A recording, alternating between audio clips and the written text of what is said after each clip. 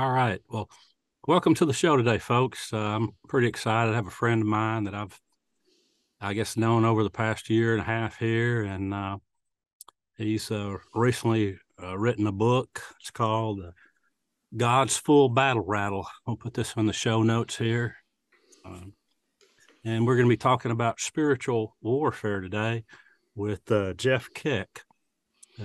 Jeff is a Texan here, and he Born this and book, raised. born and raised, yeah, amen, in God's country. But yeah, Jeff is got a lot of experience with this. This was not just an academic study for him. This was birthed out of actual spiritual warfare, and maybe tell us about that. Just what got you to thinking along these lines about spiritual warfare and about battle. I know you kind of lay out a little bit about that, but uh, maybe introduce that. Yeah, so obviously we've dealt with spiritual warfare my entire life. I think we all deal with spiritual warfare. And what I say when I start out in the book as well is when you become a Christian, right? When you accept Jesus Christ into your heart, you immediately jump to the front lines of the battlefield. There is no basic training. There is no training on how to use weapons or how to defeat the enemy or anything like that. You're just jumped to the front line of the battlefields. And one of the things that we don't do very well as a church as a whole is disciple those new believers who just became Christians. So I became a Christian in 1993. And so since that time, not realizing that we are the center focus of spiritual warfare and of spiritual attacks, there's a lot of things that I developed over the course of my life, which really dealt with kind of internalizing things and compartmentalizing things, holding things in, especially with a career in law enforcement, right? So holding things in, not talking about things. And the enemy was lying to me quite a bit about my self-worth as well. I felt that I was a burden to others. I felt that I was insignificant. I felt that I was, that people around me would be better off if I was just not here. And not that I contemplated suicide, but I was a guest on another podcast a few months ago, and he basically attributed it to a form of suicide, right? You're not killing yourself, but my plan was I was going to find a way to get myself to Wyoming or something, work on a dude ranch for cash only, and get off the radar, right? And just disappear. And then my belief totally was that everybody would be happier and better off that way. Now, that's something I've been dealing with my entire life. What brought it to a head, and like I said, I've been a Christian since 1993. I have taught youth. I have taught adult Sunday school teaching groups. I have been involved in worship ministry. I've been involved in a lot of different ministries, a lot of different ways of sharing the gospel. And I have taught the armor of God. I have taught on spiritual warfare, but I never really truly understood that until, like I said, our entire lives, we've dealt with spiritual warfare, right? We have two adopted children. Those were both struggles to get those adoptions done, and to follow through and be obedient with what God wants us to do in those times. And then, financially too, I mean, our life is an example of when Scripture says that God will provide your every need, not your every want. God will provide your needs. And so we've never been or had like a surplus of funds or anything like that. So we've always struggled with things throughout life. In the fall of 2022, there was multiple things that happened in a very, very short period of time, which is what sparked the idea for the book. So these things that happen, and we're talking an accident that resulted in several broken bones in my body. We're talking a loss of friendships that were very, dear to me, multiple friendships, right? And then we had medical bills, my kids breaking their arms and legs, my kids getting in car accidents, my wife dealing with medical. I mean, it just piled on and piled on and piled on and piled on. And it wasn't until we were having conversations with some of the people from my church about these things that I really started to realize what the root cause or the root issue was in my life. And that was that lie that the enemy has been telling me for 40 something years about the worth of myself and who I am.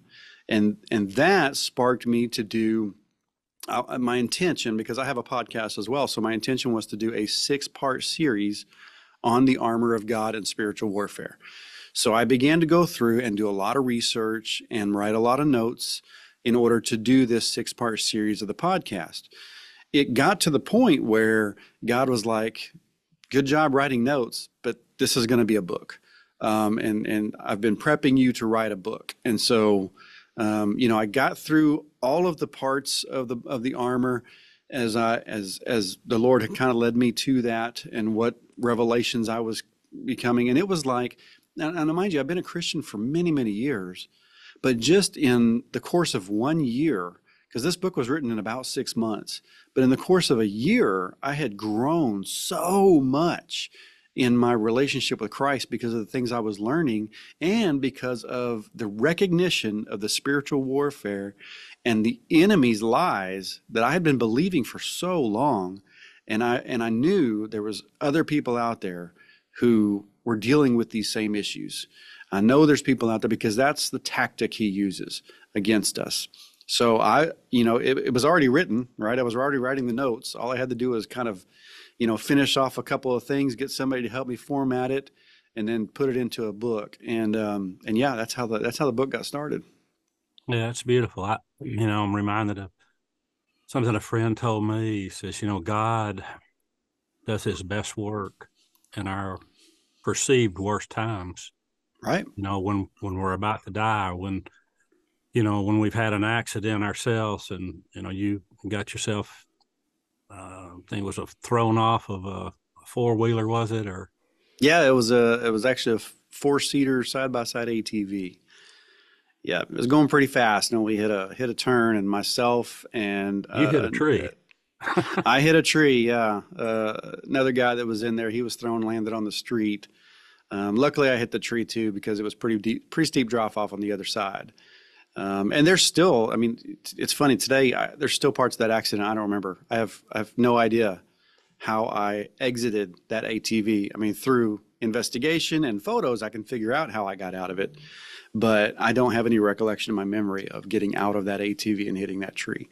Because in my mind, I was in the fetal position, about 6 inches off the ground, and flying across the ground, watching that tree come to me. So my actual recollection of the situation has no ATV in it. I'm just flying until I hit a tree. But I know that's not the case because it was literally just a couple of feet from the time I left the ATV to the time I hit the tree. So, yeah, it was a pretty intense time. I think the worst part of that accident wasn't the accident itself. It was the week after the accident because we were there with a group of men. We were going to spend the week together. This was like a church outing, wasn't it? Yeah, we had a group of men that were there. We were going to spend the week together, studying the Word a little bit, going out on some 4-wheelers and ATVs. And this was on our way back for lunch on the first day. So myself and the other guy, we just stumbled around the house the rest of the week. We were in so much pain, and we were making each other laugh, which was worse because then we were laughing because we were hurting, and it was a horrible time as far as what was planned versus what happened. But I got closer to that group of men than I ever would have if everything had gone as planned. So it was a hard time. But that in and of itself wouldn't have sparked a book like this. It was that followed by multiple other things at once. And there's a lot of things that I was working on in my life. For example, the podcast was getting better and bigger. There was a couple other things that I wanted to do that was ministry related and stuff. And it almost feels like the enemy's like, yeah, there's a lot of things I don't want you to do, and then tries to interfere with those things. So who knows the reason? We also know that sometimes God puts us into situations, right? God puts us like the refiner's fire, right? He puts us into trials and he puts us into things in order to make us more pure for him. So we can't always attribute everything that happened to me to spiritual warfare and enemy attacks, but there's very many of them that were obviously that's what that was. And so that's kind of what led me on that journey. That was a very exciting year for me, actually, despite the fact that those things are what sparked it. Yeah. Well, my experience. I was actually on your podcast.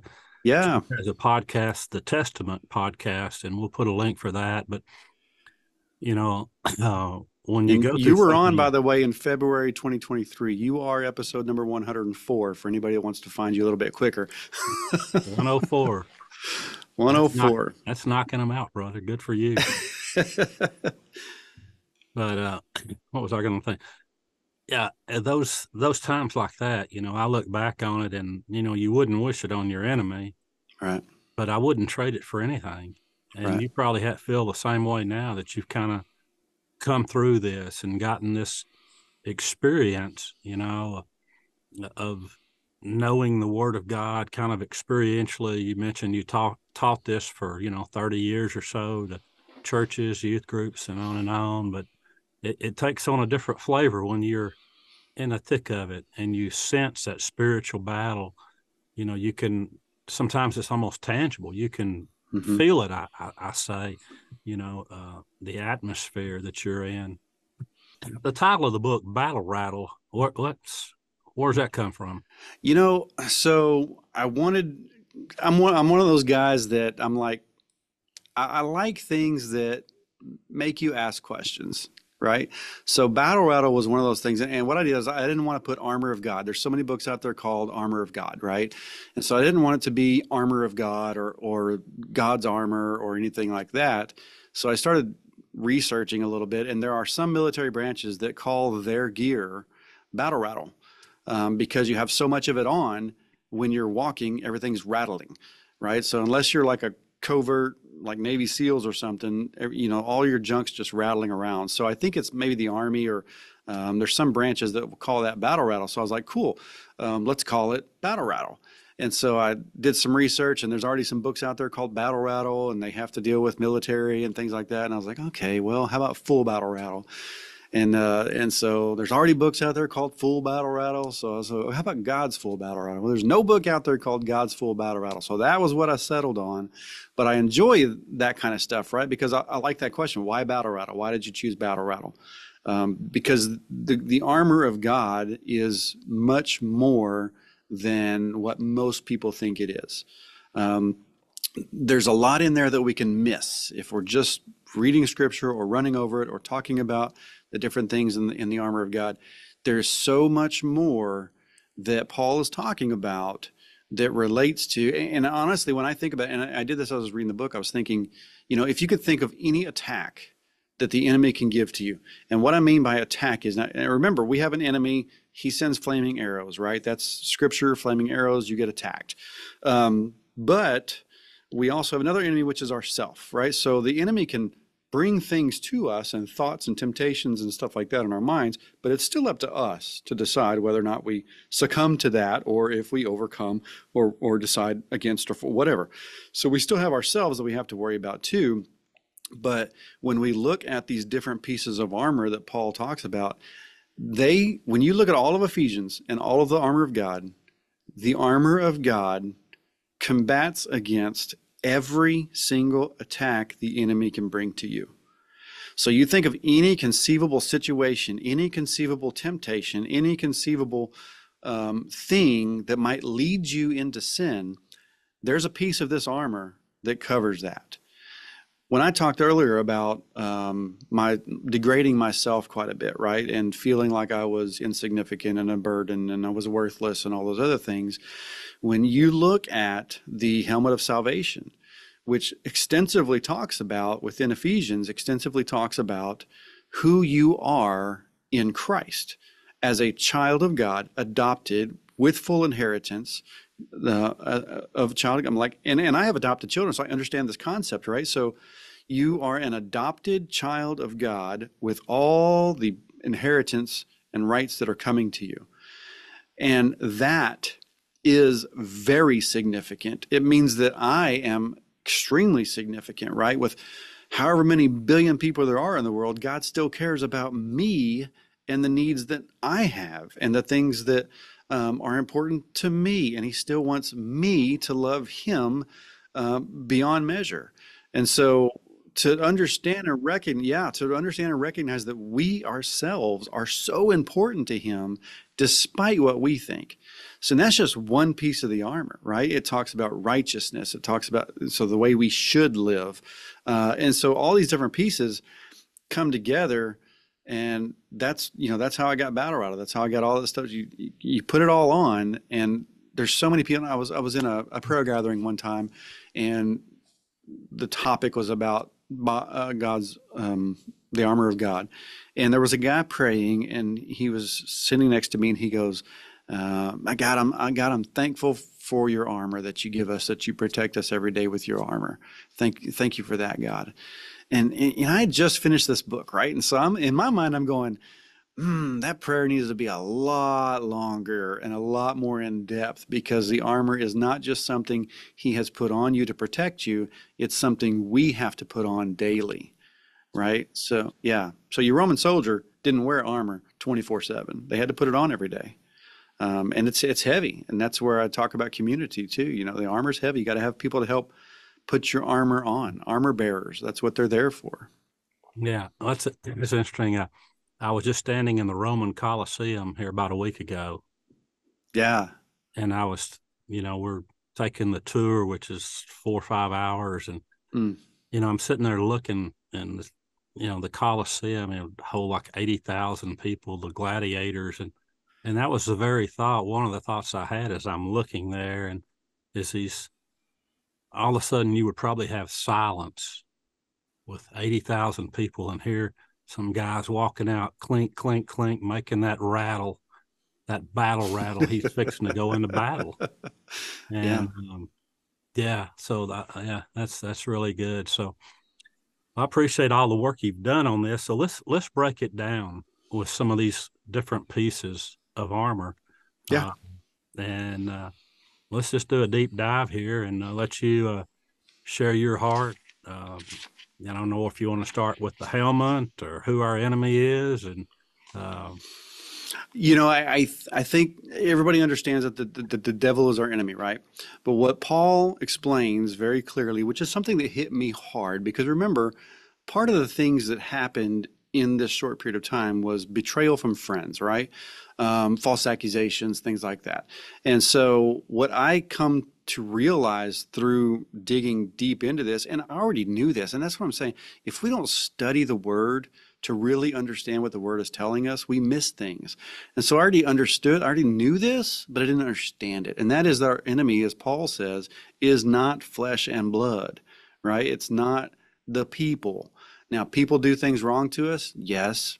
Are they influenced by the enemy? Absolutely. Do they allow themselves to be influenced and be a pawn in the enemy's schemes? Yes. But that doesn't mean that they are the enemy. Okay. So the enemy is, as Paul would put it, all the principalities and the rulers and all that. So he's talking about in the spiritual realm. And so all of, the devil himself, the demons, all the bad spirits that are out there, that's where our battleground is. It's in the spiritual realm. We're not talking about, the scripture says there's no weapon on earth that can defend us against spiritual warfare. So we're not talking about real, guns and bow and arrows and swords and all that other stuff to fight the spiritual warfare. We're fighting spiritual enemies. And so that's where our battlefront is. So that's the enemy, all right? So they're the ones that influence. And all of our what we call enemies, humanly enemies, are influenced by those bad spirits, okay? That's kind of the short version of summing all of that up. They're influenced by that. Again, they make their choices like we do, so they can choose to be used as a pawn or not. Non-believers, the enemy has already got non-believers where he wants them, right? So you may not have they may be like, well, I don't have a problem in my life. Yeah, there's a reason. That's because you're not, you're still in the bondage of hell. And so when you think about a prison, you were, as a non-believer, in the bondage of hell. You were in the devil's prison. And so when you escaped that, like anybody who owns a prison or runs a prison, if you have an escapee, you chase that person, right? And so the enemy, the second you escape, you become a believer in Christ, he chases us. That's when the arrows start flowing worse at us, more and more of them in many different ways. And so that attack goes. Now, the enemy knows, because he knows Scripture better than we do. He knows that he'll never get us back. but he also knows that he can distract us, detract us. He can get us further away from Christ, further away from any ability to spread the gospel to anybody else. He can do whatever he can to make our lives just terrible. And so that's our enemy. Okay. And then we get into the armor pieces here too. So what some people don't recognize, and I put this in the front, and I say they don't recognize it because I myself didn't even recognize this. So when Paul talks about the armor of God, and he lists off, and I'll quote it here. Give me a second. Okay. So it says, we're in Ephesians 6:10 through 20. I'm just going to read the part where he talks about the actual pieces of armor. And so he says, therefore take up the whole armor of God that you may be able to withstand in the evil day, having done all to stand firm. Stand therefore, having fastened on the belt of truth, having put on the breastplate of righteousness, and as shoes for your feet, having put on readiness given by the gospel of peace. In all circumstances take up the shield of faith, with which you can extinguish all the flaming darts of the evil one, and take the helmet of salvation and the sword of the Spirit, which is the word of God, praying at all times in the Spirit with all prayer and supplication. Now, sword of the Spirit, he defines it, which is the word of God. And you wonder why did Paul not define the other things, right? Why did he not further define in that section right there, the helmet of salvation, the shield of faith, the sandals of peace, the breastplate of righteousness, the belt of truth? Why did he only define the sword of the Spirit? Well, what many people might miss, which I did too for many years until I really started digging into this, is he does define it. He defines it throughout the entire book of Ephesians. So he goes into the helmet of salvation. In other words, our worth as a child of God is covered in chapter 1, verses 1 through 23. The shield of faith, right? So this is his faithfulness to us. And we might think, well, man, my faith is terrible. My faith is not good. I don't have a strong enough faith in him all the time. Paul's not talking about our faith in God here. He's talking about God's faithfulness, because any shield built on my faith would crumble, right? It would not be strong enough. But we're talking about the faithfulness of God. So chapter 2, verses 1 through 10 of Ephesians, he talks about the faithfulness of God. He goes into detail on the sandals of peace. Peace being our peace is found in Christ, right? So we think about all the turmoil we have here on earth, and peace by definition is an absence of conflict. So how in the world is there peace on earth? There's not. There's peace in Christ, in heaven, in eternity, right? So our peace is there, and he talks about that peace. He talks about our peace with one another as believers, and he talks about that in Ephesians chapter 2:11 through chapter 4:16. So then he gets into the breastplate of righteousness. Breastplate of righteousness being how we should live as believers, right? The righteous way to live. That's covered in Ephesians 4:17 through chapter 5, verse 7. And then finally, the belt of truth, right? The truth that holds everything together. Belt being like a girdle, all right? That's kind of what he's talking about here is a girdle. And it's one of the first things the Romans would put on in their armor. They would put this belt on. That's what also holds the sword and keeps their midsections, firm. Like if we were to put a weightlifting belt on, right? To protect the core of who we are. The core is this truth, right? So he covers that in Ephesians 5, verse 8 through 6, verse 9.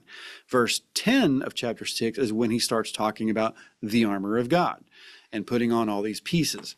So he says the sword of the Spirit and defines that as the word of God.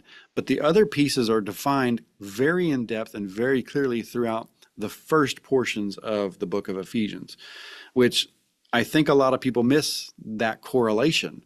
But he's right there. I mean, that's what Ephesians is all about. He's not the first one in Scripture to talk about armor of God in this sense. It was covered in the Old Testament as well, different pieces of the armor. But the way he lays it out, I think it's fantastic. It's a great look at what he's done. And the other thing too, and this is just kind of to top it all off, I guess, he talks about prayer and prayer constantly.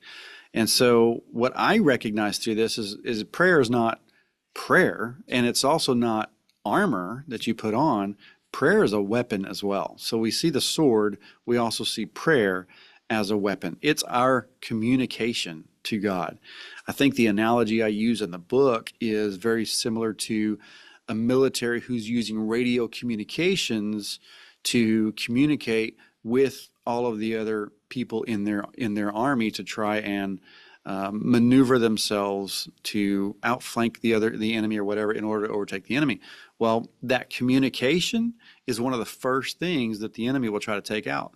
Radio towers, communication trucks, things like that. They'll try to destroy communication, and I'm talking physical enemy, real, armies will try to destroy the communications mechanism so that that army can't talk to itself, and it would be weaker against them. So the enemy wants to take out prayer, right? That's a weapon that we use when we speak to God.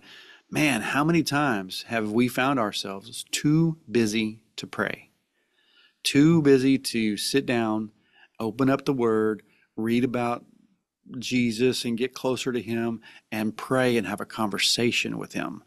That's something that if we just pay attention, we'll start to see that. Hey, I want from 6 a.m. to 6:30, I'm going to spend time with the Lord, right? So I get to work at 6 o'clock. I start spending time with the Lord. Lo and behold, somebody else in this world is awake at 6 a.m. and starts sending you emails and work. And you get distracted. And all of a sudden, you've missed your prayer time that day. So if He can eliminate or significantly reduce or make it ineffective, the prayer that you have with the Lord, He's winning. Yeah, I like that. And kind of what you said earlier, Satan knows he can't keep us from being saved, but the next thing he tries to do is just to cut off that fellowship, cut off that communion with God, and that is just so important. Jesus, the busyness of life that we have it right now, is just. I keep thinking, I'm getting older and older. I want to slow down and slow down. And when I was, it really hit me when I was in Italy for a period of time here recently. My brother would text me and say, "Hey, let's go for a walk early. Walk and see some of the cathedrals or whatever." I mean, nobody's up, and I'm not a coffee drinker. I may be. What's wrong with you? Yeah, and I was going to set that up. Yeah, I'm not. But my brother has to have his coffee. So here we are walking around, and I mean, nothing is open. I mean, we're in a big city, Florence, Italy, and the shops, they don't open until 9 o'clock. Yeah. The busyness, the hurry that Americans have versus there. Absolutely. And, I just had to take a chill pill going into a restaurant to eat. Jeff, I don't know about you, but I want my food and I want it hot and I want it now. Okay. Yeah. And it's, when you walk in, they seat you and it may be another 5 minutes. I'm like, where's our waiter at? What's this? And, it could be a 2-hour experience or, 2.5 hours, but yeah, the busyness of life. Yeah. So I agree 100%. One of my oldest son is adopted from Uganda, right? So we spent a lot of time throughout the adoption process. And then we went several years after that in a row to do mission work over there. We stopped going in COVID. We haven't been back. We kind of really want to go back. But in those times of the adoption, we didn't have, cell phones and stuff. You could get them, but we weren't getting them at the time. So when we were over there, our only communication with the outside world was on the computer somehow, sending an email, or I think we used Skype or something back then to communicate with our kids that were at home still. But you had nothing to do but spend time with the Lord, and it was so fantastic. But what we learned about the country of Uganda, and one of the Ugandans we knew said it the best. He said, "Time in Uganda is elastic," meaning you can say we're going to have a 30-minute lunch, it's going to be 4 hours. We experienced that ourselves. We had a court time for the adoption. It was like 2 p.m. We ended up having court at like 6 p.m. because the judge took a break, and so we're sitting around for hours and hours and hours just waiting. But but time is elastic. It's like they're not in a hurry. And I love that lifestyle, but I also didn't. So I'm with you. I'm with you. Yeah. So I guess it's what do you have? Is it 25 years you got law enforcement? Yeah, 25 years. I just hit 25 years in April. So I bet you have some stories that you could share or think about where you encountered the work of the enemy.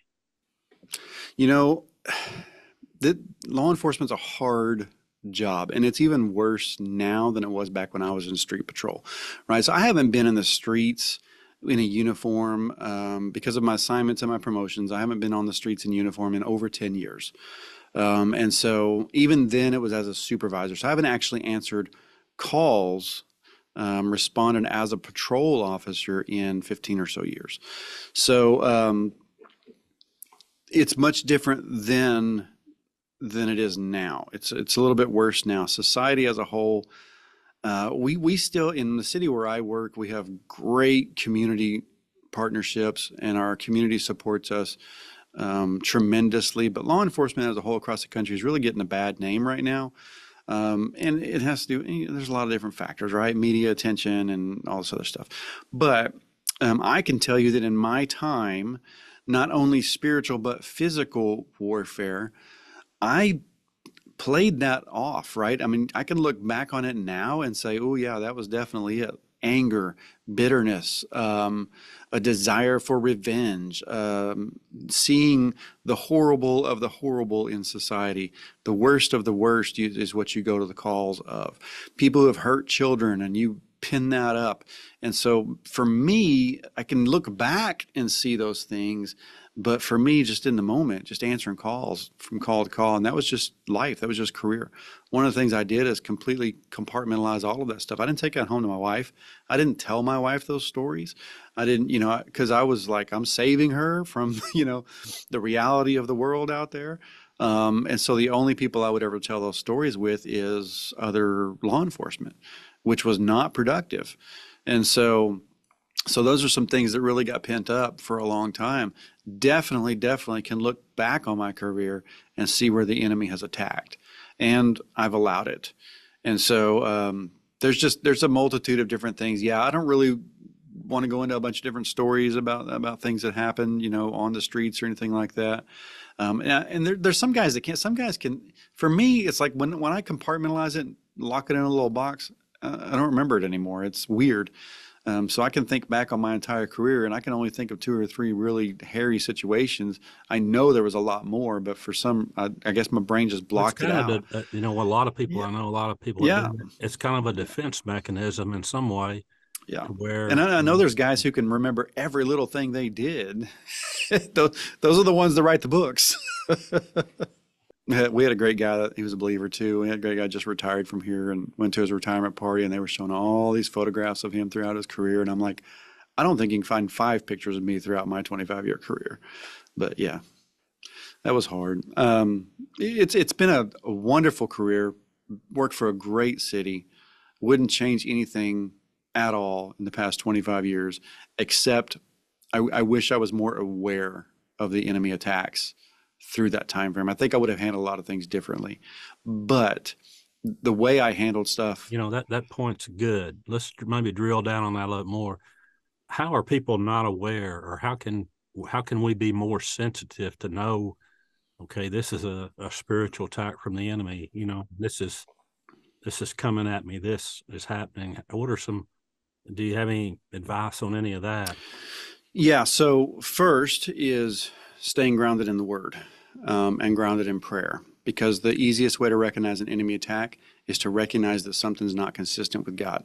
Something's not consistent with God's character or what he's asked us to do, or things like that. So things that are inconsistent with what the word tells us, or the way the word tells us to live, something's wrong, and that should be a red flag. And I put a little, toward the end of my book, there's an exercise called the C3 exercise. And so it involves 3 things. Number 1 is circumstance. And so when we recognize that we are in the midst of some kind of a circumstance, right? So something, we don't just come wake up one morning and we're mad at somebody. We don't just wake up one morning and we fall into addiction. We don't just wake up one morning and we look at something we're not supposed to look at. We don't just wake up one morning and do that. We are put into a circumstance.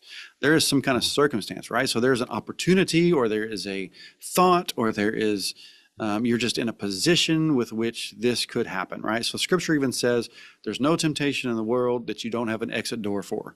Okay, that's what the Scripture says. For every temptation, there's an exit door. Whether or not you choose to take it is up to you, but you're still in the midst of some kind of circumstance. That's the first C. The second C is compulsion. What are you compelled to do because of the circumstance, right? So in my situation, a friend betrayed you, a false accusation, other friends, whatever, have hurt you. And so what do you want to do about that? Well, you want to be angry. You want to be bitter. You want revenge. You want to pull out every bit of evidence you have to prove that the accusation is false. You want to do all these things that Scripture says and God's character says are not what we should have, right? We shouldn't have anger. We shouldn't have bitterness. Vengeance is the Lord's. It's not ours. We should draw closer to Him, not engage in battle with other people. And we should have peace amongst believers and not fight and quarrel with one another. And so Scripture says all these things, right?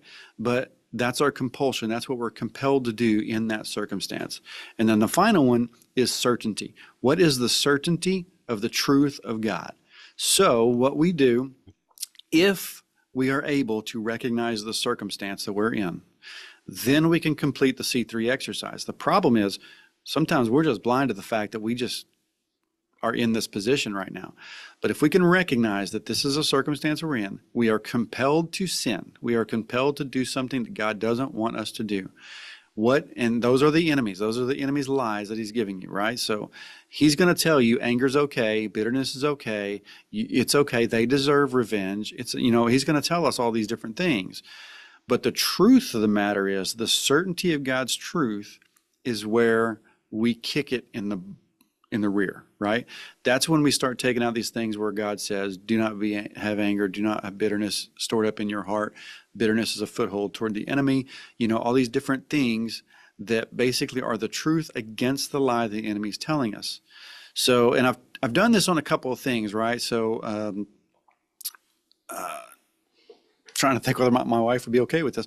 So my wife had breast cancer several years ago. She had a double mastectomy going on. And every time that she goes now to get her blood drawn to test cancer numbers, things like that, she has very high anxiety. And so understandably so, right? So, but she struggled with it and struggled when they talked about it. And after doing this book is when I tried, for the first time in reality, put this C3 method into place. And I said, okay, the circumstance is what? Well, that I have to go get blood work to see if I have cancer. And that makes you compelled to do what? Makes me compelled to worry, makes me compelled to have high anxiety and to worry that I'm going to get cancer again, that I'm going to die, right? And it goes on and on and on. And I said, okay, what does the truth say? Well, the truth says, do not be anxious about tomorrow. The truth says, do not worry, right? Do not, all these other things. Because the truth is those things. Why do we not worry? Because when we worry, it is a distrust for God. If we are worried about something, that means we don't trust God to take care of it. Mm. And so gratefully... Say that again. That's so good. Yeah. If we worry about something, then we have a distrust that God will be able to take care of it. And so we worry, and that even though these things, we still worry about stuff. And that is when we take this C3 method, we're like, okay, I'm in a situation right now. I am compelled to worry about this, but here's the truth. God says this, and this. And so that truth is that sword of the Spirit. That's the truth, the Word of God. And that sword of the Spirit is what hacks down those lies that the enemy's shooting. And so using that C3 method, the last time she went to get blood work, she told me, I didn't have anxiety. I wasn't worried at all going in there. And so, not to say that it's going to work every single time, because we know how the enemy operates and we know how we get worried about things all the time. But that's just one example, right? So we can recognize, if we can get to the point where we recognize the circumstance, Then we can follow through with our compulsion and then follow through with the truth of God. But we have to be able to recognize that circumstance first. And that comes from being grounded in Scripture and understanding God's character and remembering what He has taught us and what He has told us. Um, and we're not always, and this is the final part of my book too, but we're not always able to do that. So we have to be in community with other believers. Especially, if you're a woman, be in community with other women. If you're a man, be in community with other men. And I'm not talking, let's get together and read a book of the Bible and do some prayer. I'm talking in community to the point where you are able to be vulnerable and share with the rest of the group the struggles that you go through, even on a daily basis. Hey, this week I am really struggling with this, and this. Right? So then you have a group of people who you trust, who will take that and bear that burden with you, lift you up in prayer, and not only that, but follow up with you in a day or two and see how things are going, and maybe talk through some very vulnerable things with you. And that, this is just my opinion, right? I didn't do research on this, but my opinion is that kind of person that you can have that kind of relationship with is one that God places in your life. It doesn't work to just go out and pick somebody and say, hey, would you be my vulnerable friend? That just doesn't work. And I think that's something that very few men understand, and maybe men and women understand the need for that kind of a friendship. My wife has a friend who, there is no holds barred when they go to lunch, right? They talk about anything under the sun, struggles with children, struggles with school, struggles with whatever. And they have no problem with it. And they provide each other with advice and scripture, and they pray together. She says it's so refreshing when she comes back from that. A lot of us believers are missing that kind of relationship, especially for men who are supposed to be head of the household, and men that God has appointed as head of the household, as spiritual leaders for the family. If we, as spiritual leaders for the family, are not doing what we need to do, meaning staying grounded in Christ, being vulnerable with somebody else that can, help us through things, allowing people to help us through. That was my deal. I wasn't allowing anybody in. I had closed off everybody.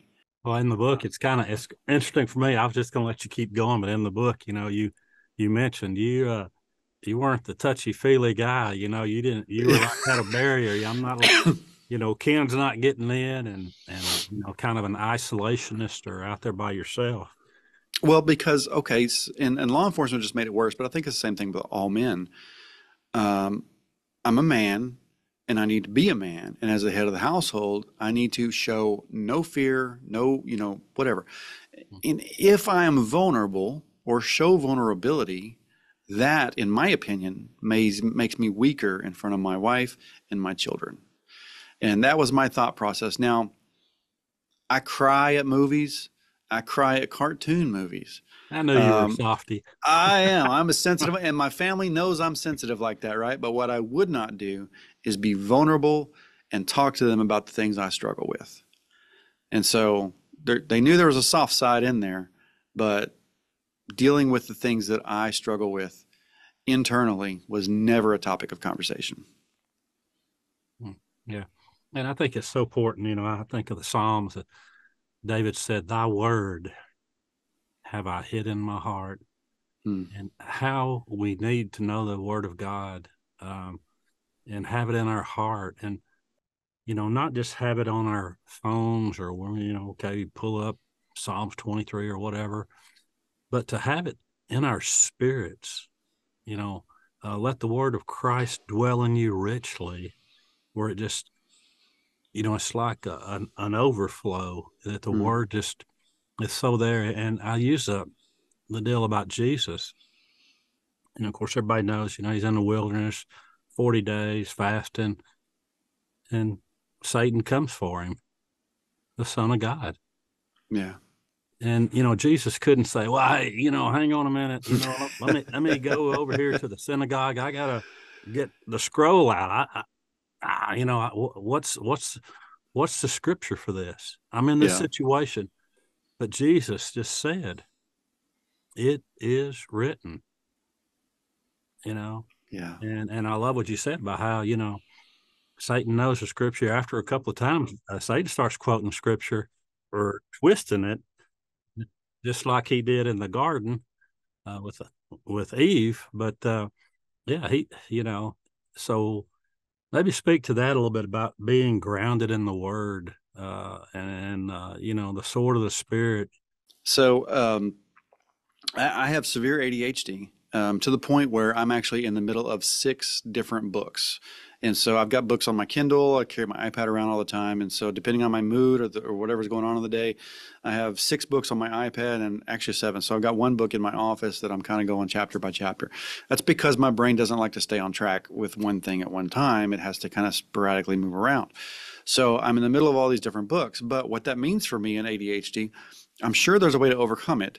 But memorizing scripture is fine. Memorizing the book, chapter, and verse is hard. So that's the things that don't stay in fact, numbers by themselves don't stay in my brain. I can buy a car one day and the next day I can't remember how much I paid for it.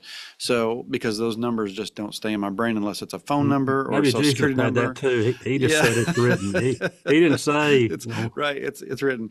He did that a lot, actually. He didn't. I don't think he ever said it's written in Isaiah or whatever.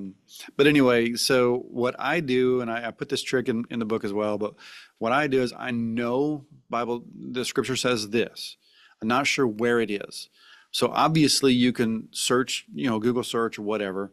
And look up that verse. And when those things come to mind, when you're doing the C3 method and you're going through and finding all the different truths, and you say, I know that scripture says not to worry. Don't be anxious about tomorrow. Tomorrow has its own problems. Yeah, but I don't know where that's at. Okay, so but we need to find it, right? So when it's time to do the C3, yeah, when we're doing the C3 method, it's not enough just to quote the scripture, but we have to find this. We want to find the source, the actual book, chapter, verse. We want to find that, go find it, and then those certainties, those truths of God that overcome the compulsion in that circumstance, those truths we speak out loud, not in your brain. We speak them out loud, those why truths. is that important to us to speak So, out loud? first of all, things become real when you speak them out loud. My wife and I both knew we wanted to adopt a child, but it didn't happen until we both said it out loud. But not only that, the enemy is not omniscient, omnipresent, all those things, right? The enemy can't see and hear our thoughts, but we want to tell the enemy, I know the truth. And so we're going to speak it out loud. And so we're going to speak the truth. He knows what he put in our brain. He knows what he threw this way and what we're probably thinking, but he doesn't know, like he can't read our thoughts. So we have to speak it out, speak that truth out loud. That truth out loud, especially when you say the Bible says this, Jesus says this. Anytime you use the name Jesus, those demons run, right? So Jesus this, Bible this is what the truth of God says. And you have to try it because it overpowers all of that stuff that's been building up, that compulsion, the things you're compelled to do. When you start speaking truth out loud, it does overpower what you want to do. And it helps you to realize what we should do, not what we want to do. And so that it's great. If you've never done that before, and some people are really weird about that, yeah. There's power in that. 100%. Power in making that proclamation and declaring, this is the word of the Lord, or this is the scripture says this, and Yeah. Jesus says this. There's an authority. You can have an opinion on anything, but when you say it is written, Mm-hmm. God says, or there's a certainty, the truth that comes with that, and there's power.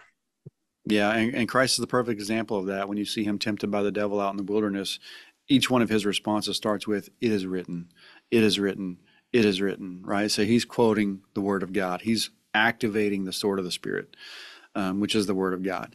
The other thing, too, when we look at the circumstances that we're dealing with, when we look at the compulsion, the first 2 C's, oftentimes we don't really know what the Bible says about that.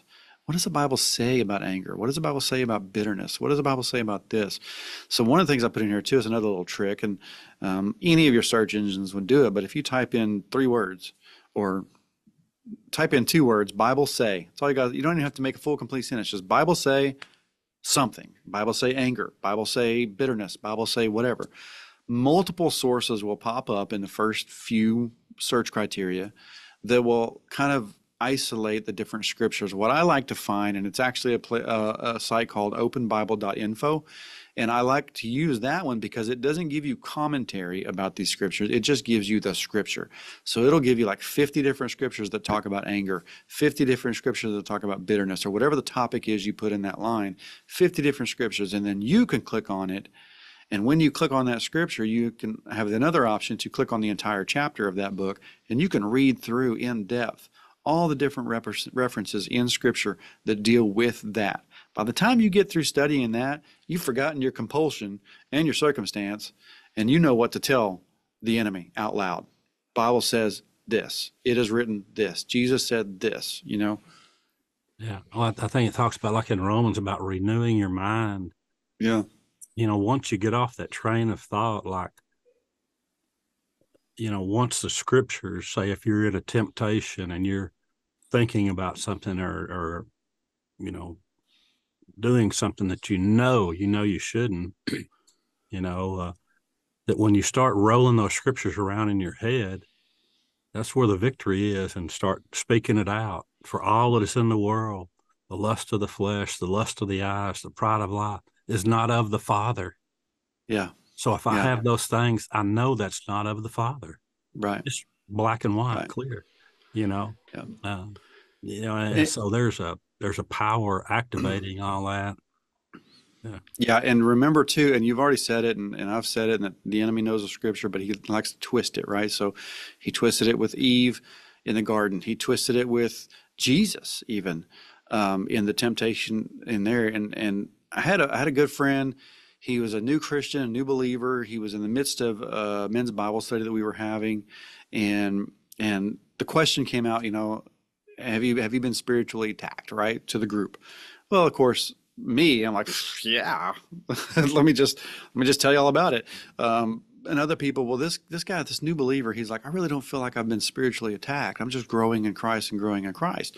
Okay, cool. So then we ended up discussing John chapter 5. Well, in John chapter 5, it talks about the fruits and the vines, and bad fruits will be cut off from the vine, all these different things, right? And so the leader of the group asked, well, what do y'all feel about this? How do y'all think about this? And the same guy, he goes, man, it sounds like, if we don't do good, if we don't live the way God wants us to do, he's going to cut us off. We'll lose our salvation. And I was like, okay, stop. Right. So that's the enemy twisting scripture here. That's not what's happening. That's not what he's talking about. So we pulled out a bunch of other scripture that talks about how your salvation can never be taken away, and all this other stuff, and how you're a child of God forever and ever. But you have a little bit of scripture that's taken the wrong way or out of context, because the enemy twists it for you. And if he wasn't involved in community, if he wasn't getting discipled by others in his growth in Christ, he could have easily got past that, or believed that, and then spent however many years of his life trying to be good, hoping that that would help him in his salvation, which is completely contrary to the gospel. Yeah, I know you talk about COVID-19 in the book, and community and fellowship and isolation, and how that really changed the church altogether. I mean, you had people at the time, some people, no big deal. I do. I'm talking with Jeff. I'm having fellowship with Jeff right now. We're having church, and Yeah. so they were like, almost happy in some sense that, I don't have to show up on Sunday. I catch this stuff on the Zoom or YouTube or whatever. Yeah. Maybe And speak to that a little bit about where people are. so a lot of churches are still live streaming their services, which is fine. I think that's great. They're still live streaming their services, but if you'll listen to some churches nowadays, when they speak from the pulpit, they also address the people speaking that are sitting at home, right? I get it. We're sharing the gospel and everything. They're still having church or whatever. Community was meant to be community. That means let's get together, let's shake hands, let's talk, Let's grow together. Let's learn together. Can we do that online? Look, we did small group Sunday schools online during COVID. There was no bonding there. It's a computer screen, and I know it's your friend, but it's very difficult to have that kind of community and that kind of relationship over a computer or over a phone. That's my personal opinion. There's probably some research out there that would back that up, but I don't know that for sure. But I have got to sit face to face with somebody, especially if I'm going to have somebody help me through hard times and be vulnerable with them. It's not going to be over a computer screen. We're going to sit, we're going to talk, and if I have to, I'm going to cry, and you're going to be right there with me, next to me. And that's what community is for. That's what it's all about. And so, God didn't say, when everything's done and I bring the new heaven down, that I'm going to have all of you guys in your mansions and we're going to Skype each other. No, it's fellowship with one another. And so we're going to spend eternity have in a big heaven. meal together. Better be some steak. Yeah. But yeah, no, I firmly believe that, and if your listeners are like, hey, listen, I'm an online church guy. I don't like going to church, but I can get it online every Sunday. You know what? That's great. That's great. But I'm telling you, you're missing something. There is a great design from God for us to fellowship with one another. And he didn't have Skype in mind. He didn't have FaceTime in mind when he designed us that way. And so, and I think anybody, I don't want to say anybody, but I think most people can probably tell a huge difference in meeting with somebody in person versus talking to them on the phone. Oh, no doubt. Yeah, it's I think God just wired us for community, for fellowship with him and with other people. And when you cut that off, where you don't have that at all, yeah, that's when the enemy can really give us some lies or start speaking some twisted truths to us, and maybe we get off base. I'm kind of a lone ranger myself to some degree. I can relate to you. Yeah, but that's what the enemy wants, right? He wants us to be antisocial, alone, and deal with things on our own because he makes us believe that we can. I've had people tell me, Jeff, well, I'm kind of like Elijah. I'm like Elijah. I'm out here all, I'm fighting the battle. I got it Yeah. under control. And for some, depending on where they're at, you just kind of let it go. But that's not the way I think God intended for it to be. No, look, if you think you have everything under control, take a look at your relationship with Christ. Because if you think everything's under control, I've got it all under control, we're good to go. Well, you just said, I've got all under control. That's a lie from the enemy. And he's going to make you believe you got it all under control. And as long as he can keep you away from your relationship with Christ, meaning he's going to keep you from your prayer life, he's going to keep you from your scripture study, he's going to keep you from a relationship with Christ, he's going to make you think you've got it all under control. Well, check yourself, because I'm not so sure that that's the case. I think anybody who is sold out to the Lord, day in and day out, doing everything he wants to do, is going to face battles, spiritual battles and attacks. And it's going to be hard. And the only way that they will continue to have an appearance that everything's okay is if they're locking it away. And so there's got to be a group of guys or a guy to trust and be vulnerable with, to say, here's my struggle today. And I just don't see that kind of vulnerability occurring on the phone or on FaceTime or whatever. You need to be able to see eyes. You need to be able to talk and have conversation and meet. And that, to me, I think that's important. And I think that's what God meant in community. Yeah, I have I guess, sort of a ministry to pastors. A lot of pastors, I feel like that they feel like they can't maybe be honest or have the type of relationship you're talking about. And it always touches my heart, and always spirit of compassion. When you hear some of them, I say, hey, I want to go to lunch with you. Would you have lunch with me? Yeah. I mean, I'm like, wow. Well, this guy's a pastor of a big church, Hmm. but when he starts sharing, and for a lot of those guys in ministry, I think that honesty, the vulnerability, or the relationship, if you don't feel like you can do it in your church, you need to find somebody. Yeah.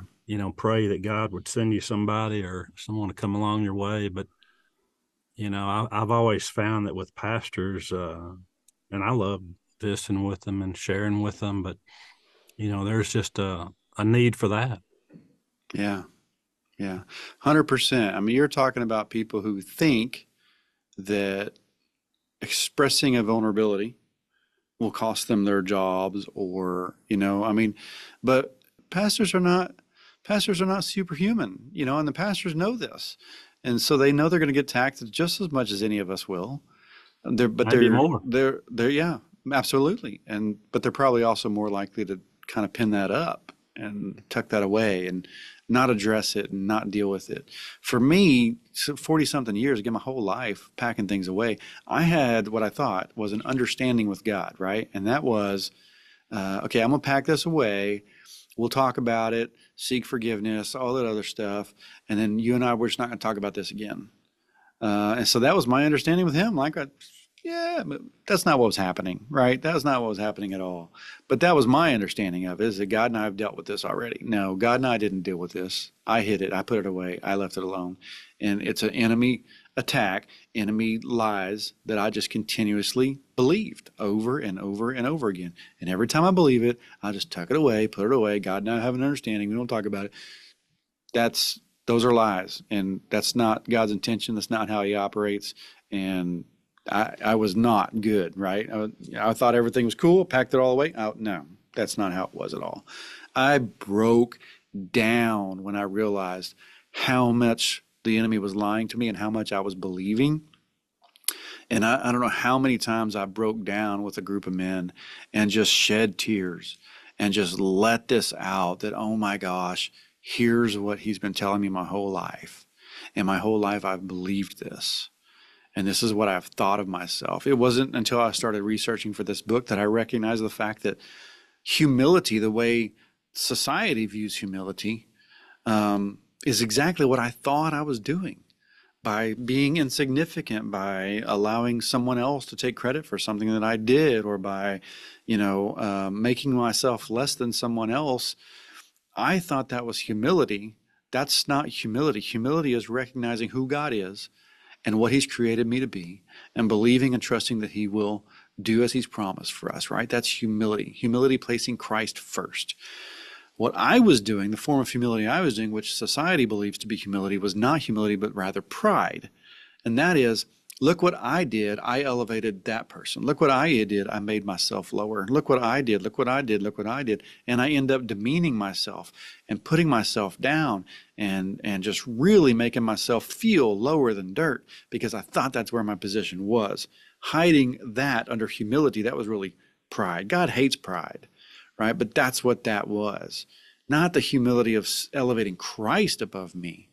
The humility of it wasn't elevating anybody. My humility I was dealing with that was prideful was demeaning myself, putting myself below, not elevating somebody else.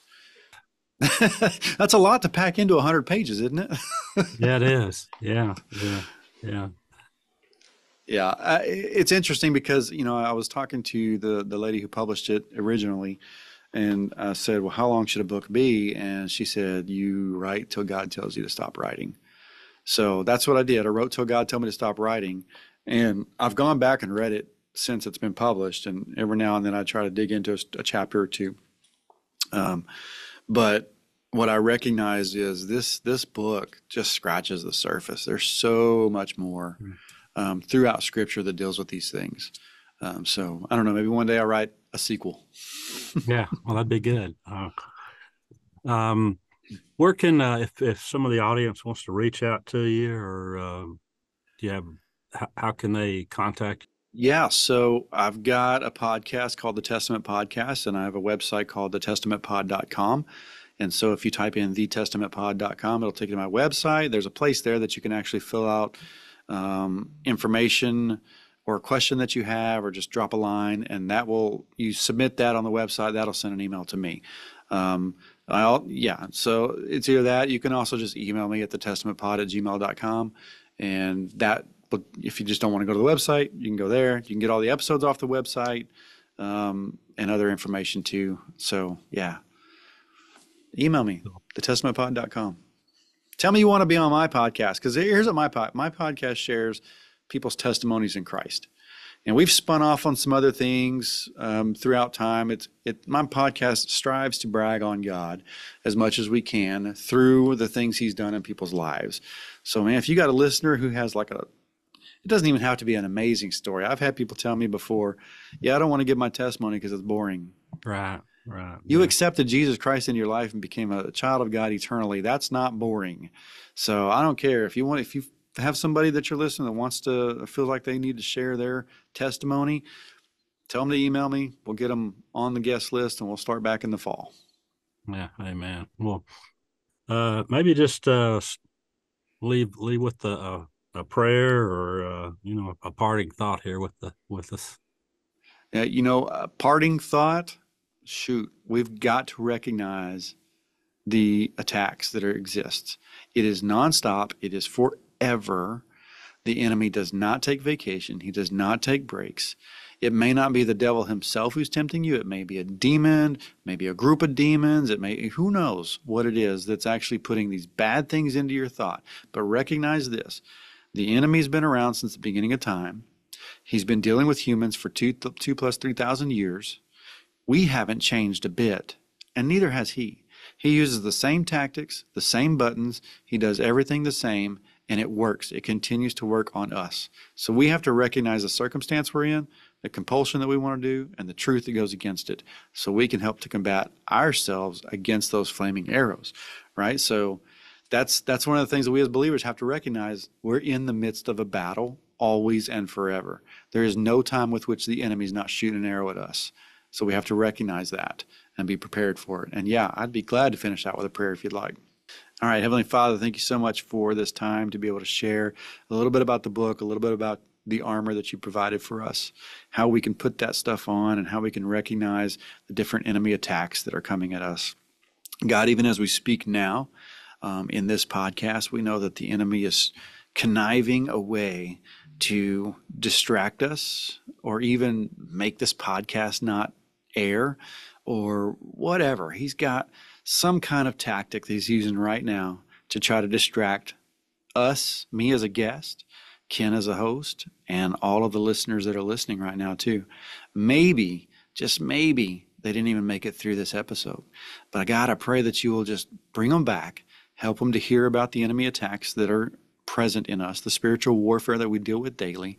And I pray that your word be elevated and glorified, that people will come to a desire to get closer to you, a desire to dig into your scripture, and to develop and further that relationship with you, so that when they are attacked, they can recognize that and address it and deal with it and pull out the word of God as a sword to defeat the lies. We thank you for this time. We thank you for your word. Thank you so much for allowing me to even write a book. You and I both know, Lord, that I'm not a writer, but I was able to complete this one. So thank you so much for that. And just pray that your will be done in all. We just love you and praise you in Jesus' name. Amen. Amen. That's powerful. Well, thanks so much for your time, Jeff. Appreciate it. Yeah, thanks for having me on.